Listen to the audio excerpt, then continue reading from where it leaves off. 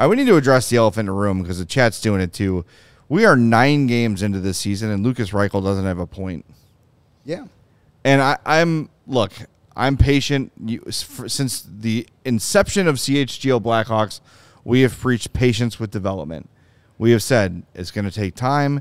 You're going to have to go through some growing pains, yada, yada, yada.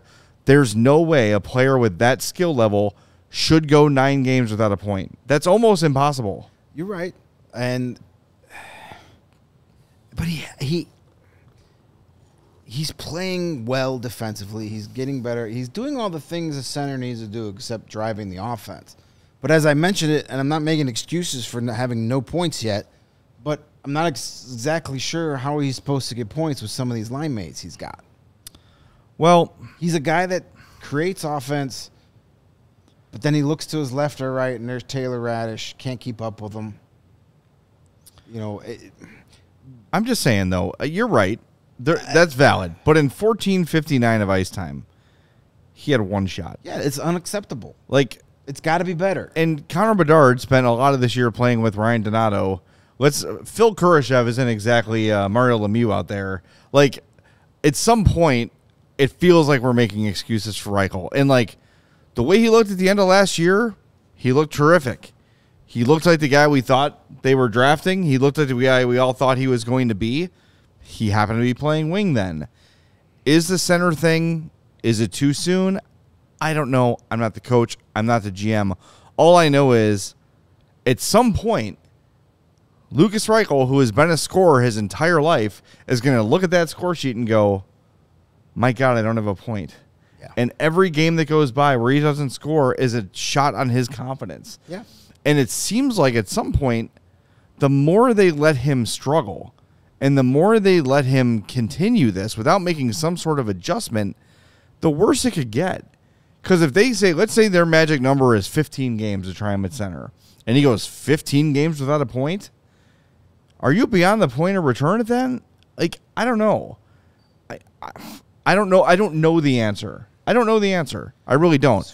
But they've got to do something to get him going. Either put him on the first power play with Bedard. I said that like 5 games ago. Yeah, that can get him some confidence. They put him on at the end of the game. What's the difference? That unit basically plays 155 of every power play. Exactly. Anyway. Yeah, they don't get off the ice. Yeah, so put him out there. Well, and we talked about this last game too. Is if power play 1's going to be out there the entire power play, then maybe you do got to get Korchinski on power play 1 and Reichel on power play 1 because it's not producing. Right. It's out there and they've got puck possession and they're moving it around. They're hitting posts. They're getting shots that go wide. They're getting shots saved, but nothing's going in. Fine. If you're going to play them for the entire power play, load it up. Load it up with all your offensive firepower and see what happens. A power play goal could open get him gripping the stick a little. And even if he's scoring on the power play and not scoring at 5-on-5, at least in his mind, he's producing. He is still producing. He's adding. He's contributing. Yes, and the 5-on-5 will come, but I think you just can't keep having him go out game after game, night after night with zeros across the board. So there's 2 solutions, possible solutions. You could start as early as Saturday. And we'll get an idea at practice this week.